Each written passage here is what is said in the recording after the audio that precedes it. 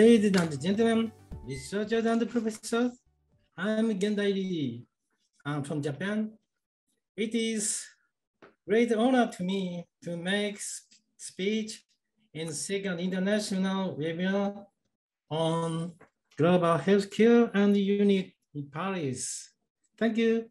And my title is Luseogliflozin additively enhances the glucose lowering effect of an incretin modulating in high carbohydrate diet in type 2 diabetes.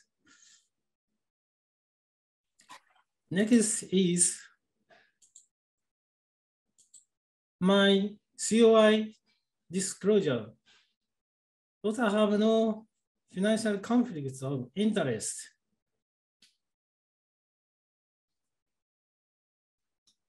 And this is my agenda on introduction and study design and calculation of carbohydrate and high-speed food analysis, TIR 140, 180 in CGM, and the patient profile and the result, and finally conclusion. This is my Kitagishu series. East, Common Bridge, beautiful morning, blue. And west, Wakata Bridge, fascinating night red. And this is Kokura Castle. Thank you. This is seafood, delicious and low calorie, and famous for, and this is sushi. This is well famous in this district. If you come to Japan, please come to us. First, introduction. Sodium glucose co-transport, the two inhibitors, SGLT2, have been introduced new therapies of type 2 diabetes and have many effective and dipeptidase peptidase 4 inhibitors. DPP4 inhibitor decreases blood glucose too, and both SGLT2 inhibitors and DPP4 inhibitors are effective. In this study, we want to check the difference between the two.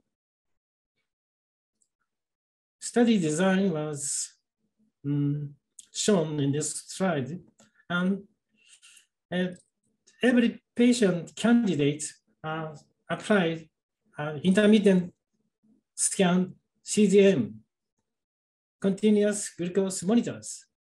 It's applied to all candidates. And week 2, luseogliflozin was added to the former treatment, then calculated the carbohydrate during the 2 weeks. And calculation was done by high-speed excitement of clinical data obtained from the electromedical glucose dynamics and analyzed by SPSS. Calculation of carbohydrate was a little difficult in the outpatient setting. And this was calculated by high-speed food analysis developed by author. And this is a panel of analysis of this application programs view. And for example, morning sandwich and lunch noodle and evening rice and steak, and put in several click makes a right panel result. It's very useful and convenient. And this is the same panel, and panel B showed a concrete actual ratio of the ingredient. This is so first day, for example, the first day, November 4th, ratio was calculated that. And the second week of day, this day was application, luseogliflozin was applied. And result was that, for example, high-speed analysis was applied and simultaneously iIncretin was applied. And this was the picture of the first week. Then second week, Luseogliflozin administered. Then we can calculate morning rise and lunch rise, lunch 4, evening rise, evening 4.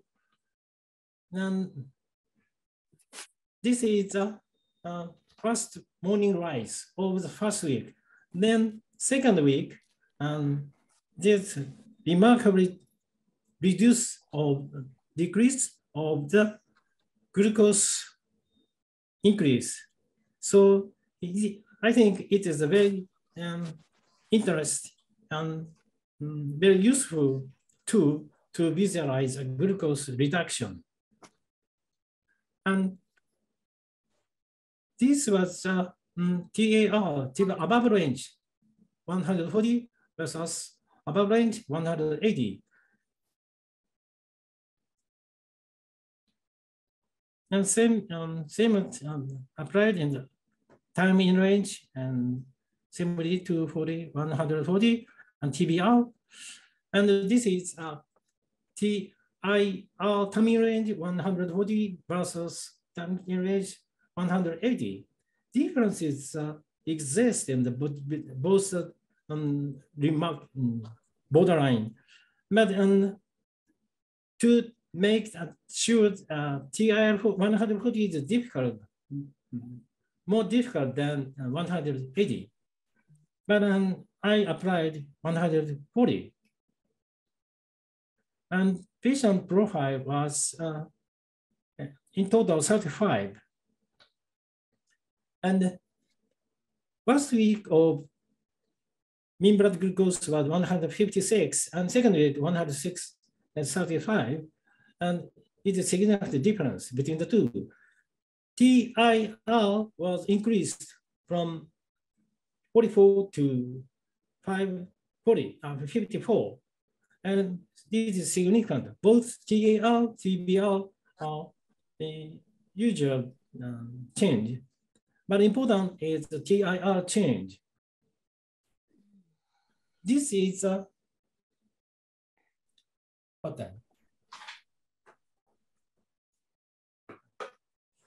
This is a panel of first week and second week of result. This is without the incretin. And this is minutes mean time in range. So this was decreased, and lower panel, XCHO mean high carbohydrate group. And left group, lower panel shows low CHO group. This is a low carbohydrate group. And between first and second, there are significant differences between the two. This is without the incretin. And the next is with the incretin. Incretin, same is applied and this group, and first week and second week, there are significant differences. And this is high carbohydrate group. As right panel is low carbohydrate group. Same like first week and second week, there is significant differences between the two. And using this system, I checked the next panel. And this is the same result seen together in one panel. Right is before Luseogliflozin. Left panel is before Luseogliflozin. After Luseogliflozin was written in this left panel. And right panel is before Lusefi and after Lusefi, written in summary. But there is difference between the two, and these differences were somewhat different in shape. Left panel is sharp decrease of high carbohydrate group, but right panel is not so sharp decrease in low carbohydrate group. Thus, this was analyzed by GLM method by SPSS. GLM means general linear model. And by this method, there are differences, significant differences in these panels. So we can say there is an additive effect of luseogliflozin in lowering the glucose in high carbohydrate patient. Next panel is a result. Daily amount of carbohydrate was calculated using by high-speed food analysis in 35 candidates with type 2 diabetes. Luseogliflozin showed decrease of blood glucose. This was expressed by ISCGM as a decrease of TIR, minute 140. Luseogliflozin clearly reduced the morning rise index in ISCGM. Rise index and fall index were obtained from ISCGM. And this glucose lowering effect was obtained additively in both with incretin group and without incretin group. Furthermore, these additive effects were enhanced under the high carbohydrate intake. Conclusion, luseogliflozin clearly reduced the morning rise index in ISCGM.